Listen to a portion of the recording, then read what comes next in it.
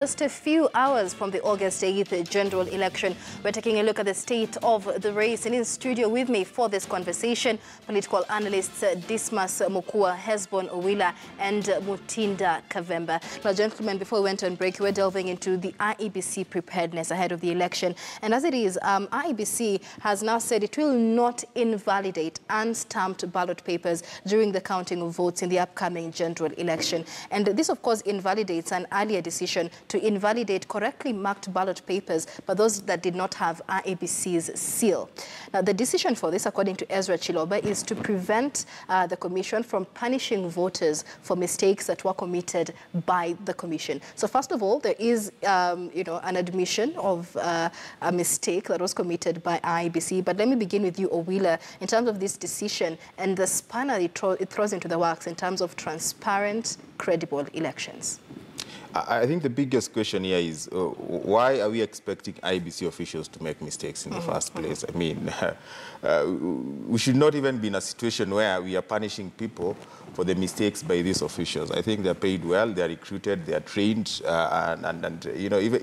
even the advert that IEBC had out, for trainers of trainers. I think the whole thing is probably raising more questions that meets the eye, because if you're going to make mistakes, and you know that there are likely to be mistakes, why don't you deal with the mistakes that you're going to make rather than give us a double-edged sword? Because when you talk about not invalidating any ballot paper that is not stamped, what are you telling anyone who is out to cause some mischief? You're actually telling them that, it doesn't matter whether they succeed in getting those the stamp that will validate this or not. The fact that they can get ballot papers into the ballot boxes would make those ballot papers count, which is unfortunate. On the other hand, you'd want to ask yourself, is it something that works to help the voter? Yes, because you realize that there's been a lot going on telling people that make sure that your ballot paper is stamped. Right.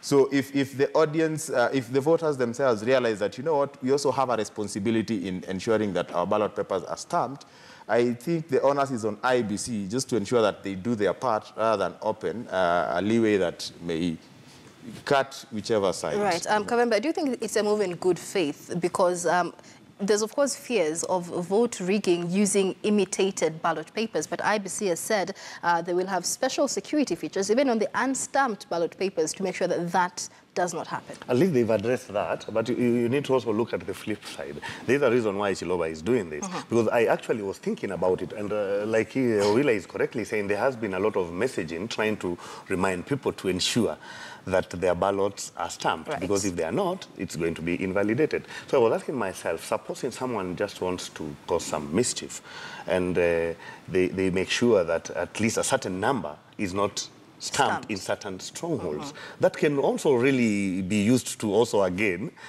play games with the result, because you can imagine a polling station having, let's say, just even an average of even 3, and there are very many. You can imagine there are 40,000. That would translate into 3 ballots from the strongholds, and it is deliberate, of course, so that the number is so small that it will look like it's an acceptable margin. But they said there's security features. No, that's why I'm saying that has already been addressed. I'm talking about if Chiloba had not gone the way he is gone. Right. That's what I'm trying to address. Such that, if initially that would have meant that any ballot that is not stamped is invalid. And that's what I'm saying. That also gives room for playing games, especially from the staff of the IEBC. And I'm just saying that even an average of 2 unstamped from strongholds where the probability that they would have gone to a certain side is so clear, that can also be used to play games around the outcome of the result. So I think now that he has explained that there are special features, that has already taken care of. And again, we also have to ask where is the law?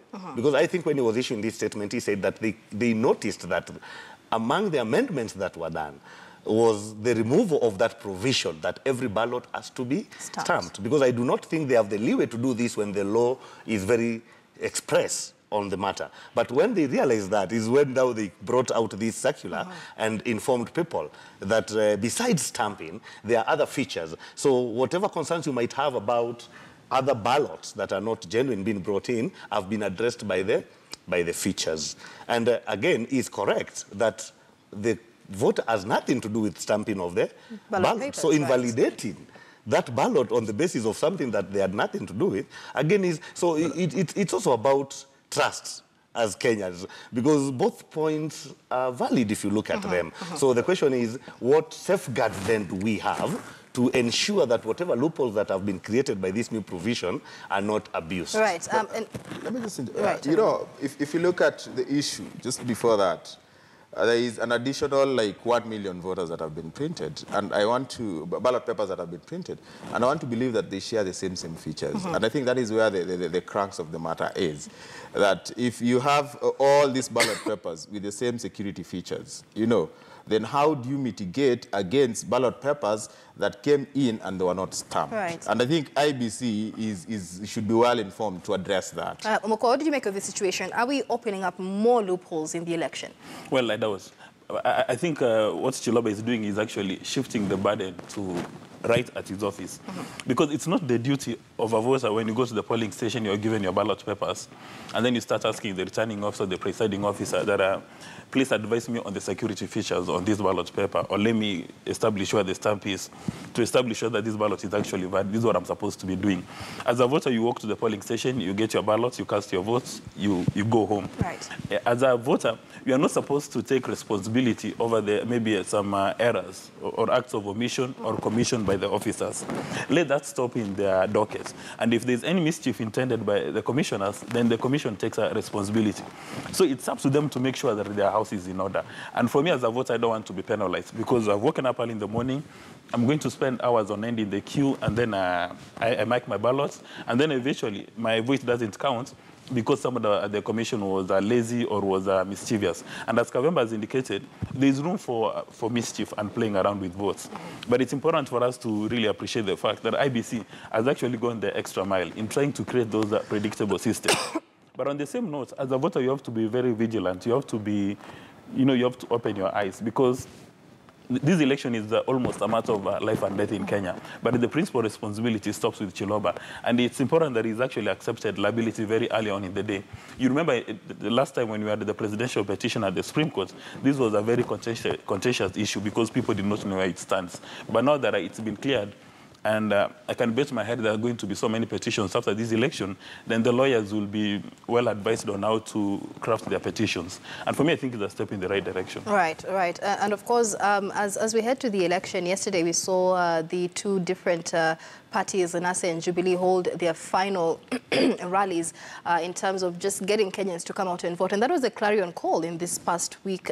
Both parties, telling Kenyans, please come out and vote to ensure we win in the first round. And that is also tied with issues of confidence in terms of the entire electoral process, in terms of the IBC process. There's been contention with regard to the manner in which election results are going to be transmitted. Now, as we speak, IBC has mapped out 11,000 polling stations out of the 40,000 polling stations that do not have access to 2G connectivity, 3G connectivity, or 4G connectivity, which means they will have to wait a bit longer in terms of the receiving the results. But this is IBC doing this, they say, in terms of cementing confidence. So those areas do not feel that there is no transparency in the transmission of these results. Once again, Kivumbi, in terms of IBC trying to ensure that Kenyans have confidence in them in this election, was this a right move? Yeah, I want to believe that they have a basis for having mapped out those counties. And these counties also, there are Kenyans who are there. And I think Kenyans can also tell whether some of these 4G, 3G, yes. And it would be wrong for any of the areas that are sufficient network to be among those, because again, it would start raising suspicion. Why are you saying we don't have this, yet on our day-to-day activities we are normally having this kind of service? So I'm hoping that their technical team has been very thorough to first, because we do not want anything that casts doubt on them. Their process of confidence building has been taken long, and they're almost getting there, because if you notice now, the issue has not been IBC of late, and the issue has now been about the other state agencies, the security apparatus especially.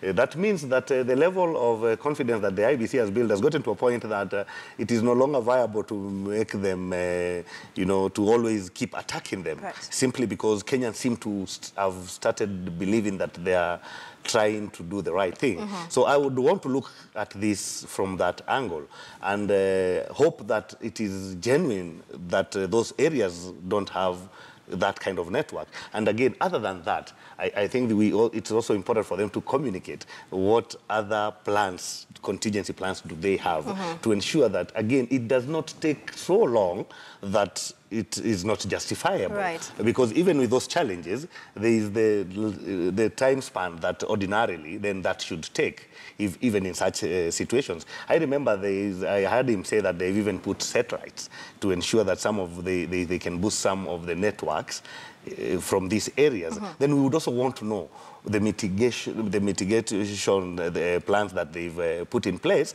to ensure that, again, it does not take, you know, unreasonable time before Kenyans get to know. And the other thing is, like, for instance, I assume that KTN has got representatives in all the 290 constituencies.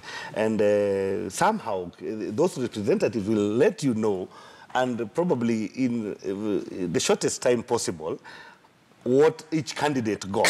So the IBC, if then KTN, for instance, are in a position to get these results, and credibly so, within a certain time, then there will be no excuse for IEBC to tell us that we have to wait for another 48 hours when other key players already have the results. Which brings us to the next issue, Kavemba. Yes. When it comes to the announcement of presidential results, and this is that the results will not have the periodic updates as they're normally seen in other elections, and that the final results will just be announced by IEBC. And of course, even the media has been asked not to announce any results before the IEBC gives the official results for that particular area. Let me maybe come to you, Owila. In terms of that decision, you know, in terms of the periodic presidential results, what do you make of that?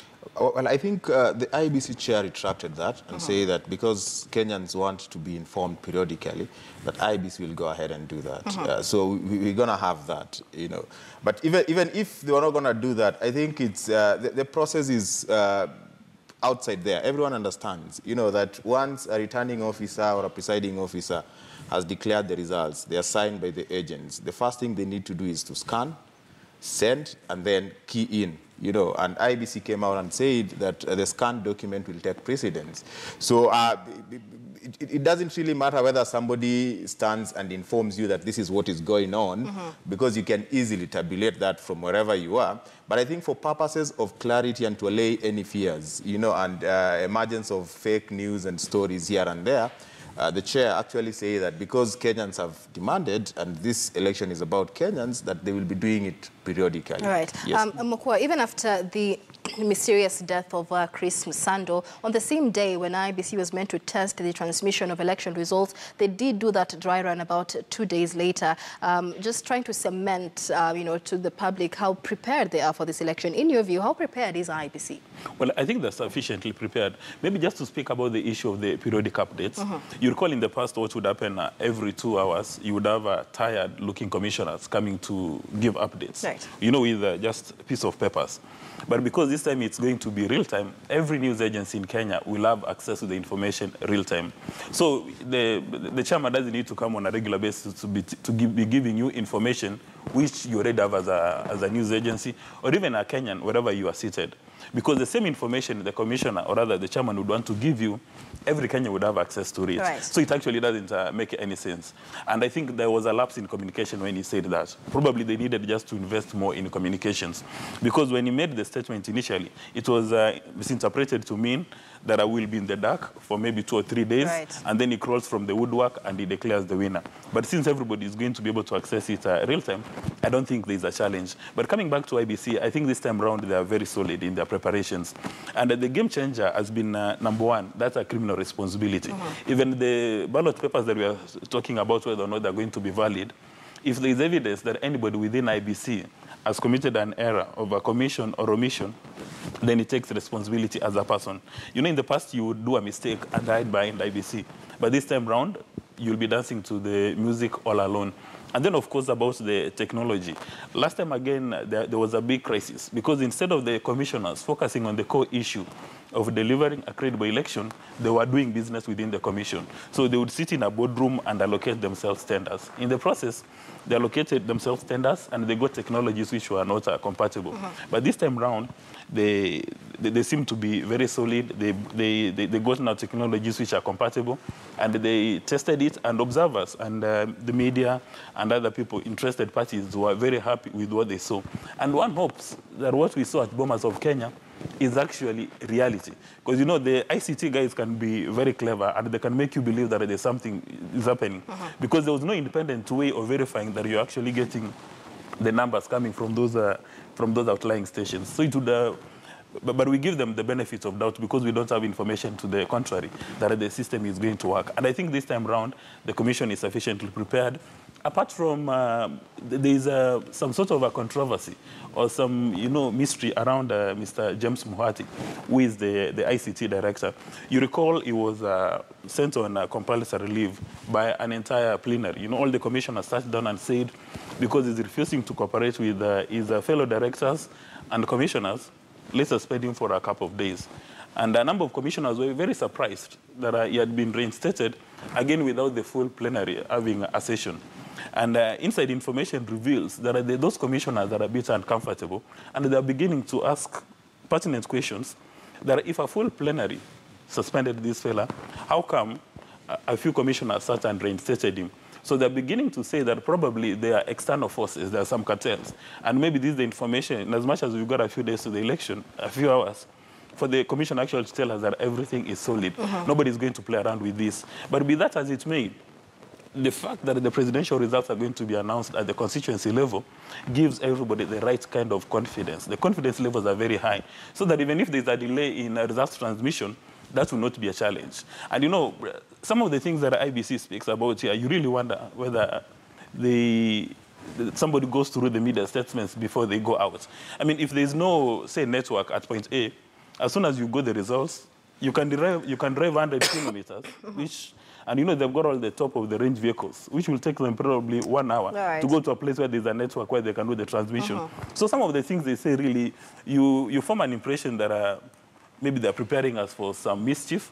But again, it's important for them to be proactive with this communication, so that at the end of the day, if there's a delay of, say, 2 or 3 hours, then, you know, Kenyans are forewarned that there might be a delay. But the logic behind that is what I find to be quite absurd. All right. And of course, when it comes to transmission of votes, those votes have to be in the ballot to begin with. Let's focus on that final push that we saw both NASA and Jubilee hold yesterday. And of course, it was very colorful in both rallies here in Nairobi and in Kuruba. The clarion call for their supporters was come out in large numbers, vote in large numbers, so we have a first round win. Kivumbi, in terms of voter turnout, do you think, first of all, that our political parties tailored their campaigns thinking about voter turnout? Because towards the end of this campaign period, there's been thoughts, talk of fears, talk of mass exodus of Kenyans from one place to another because of, you know, the rising tension in this election. Do you think that is likely to be an issue affecting voter turnout?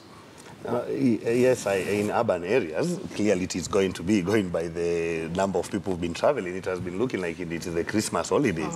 Actually, it got to a point that the people took upon themselves, some of the supporters of the people, the parties that are worried that their supporters are going home, to start checking at the voters' card to ensure that no one is registered. You're actually registered where you're going. Yes, that already tells you that they have genuine concerns about that. And voter turnout is actually, the truth of the matter is that this election is really going to be determined by voter turnout. The voting patterns in this country are well known, and the undecided voters or the swing vote is a very small percentage. And that simply means that whoever is going to manage to mobilize their people to come out in big numbers is most likely going to be the winner. And it is not just this election. If you have been keen on the 2013 election results, again, voter turnout really played a role, because it was very clear that the Jubilee areas had a very high voter turnout as compared to, I actually don't think any of the Jubilee strongholds had less than 80% voter turnout.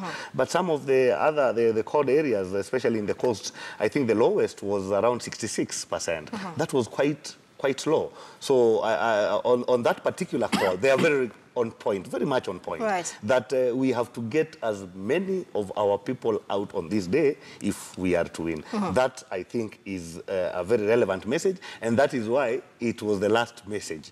Because as we go to the vote, that ensure that everybody who has a vote gets out to vote. So on that one, I agree with them, that whoever is not going to mobilize their people effectively is going to pay dearly for it. Let's talk about the factors then that could affect voter turnout. I mean, it's not just in urban areas where we've seen these issues. We're living in an era where, amid claims by the opposition that several, KDF, installations have been placed in NASA strongholds to suppress voters. It is something that seemingly allays some sort of tension. So in the manner in which the campaigns were tailored, what factors do you think could affect voter turnout? I think the biggest factor that would have affected voter turnout was, the presence of, tight security in certain areas. Yesterday, I think I saw some big trucks, driving into my home county of Migori, and, apparently 3 or 5 years ago, guys would be worried that, I don't need to come out and vote because there's likely to be chaos and violence. But I think the voter is consciously aware of the fact that they have a civic responsibility to go and vote. So I don't think that is a threat, whether there is military, whether there is security or whatever. I think the public is a lot more conscious right now, and they know that this is Kenyan security that is meant to ensure that we vote in a very peaceful way. Right. So to that extent, I think no one can scare voters away, no one. Whether you're in government or in opposition, you cannot. But I think the other thing that affected voter turnout in the last general election, which NASA has strongly addressed, voter apathy comes with the notion or the perception that we are on the losing end. So if I go out and vote, chances are I'll be wasting my time to no avail. And I think if you look at what NASA has done continuously, they've strived, to debunk and disabuse that this time around we're even a lot more stronger.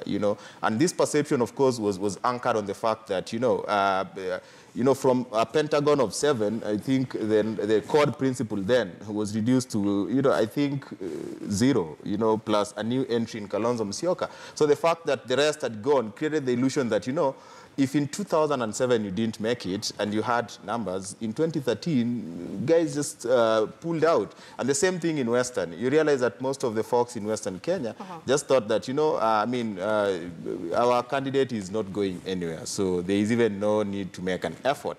And, the coming together of the NASA principle, I think, is one thing that will pull voters out of this apathy that we talk about to come and vote. And you look at the rallying call that NASA has been having throughout, it has always been, we've had the worst 4 years, and if we were to make things better, you need to come out. So there's a reason why they've done that, because they've allayed all the fears that created vote apathy. And then on the Jubilee side, again, you realize that, the key factors that would make Jubilee not to get the turnout that they want is the fact that people are complacent, And I think the Jubilee side of the political divide has gone out and told people that this is what we've done. We've done a lot more, and there is still a lot more that we need to do. Right. And if you want to enjoy the things that we've done and the things that you're going to do, you must come out and vote. So the rallying call has been twofold. That there's one that is telling Kenyans that, you are worse off.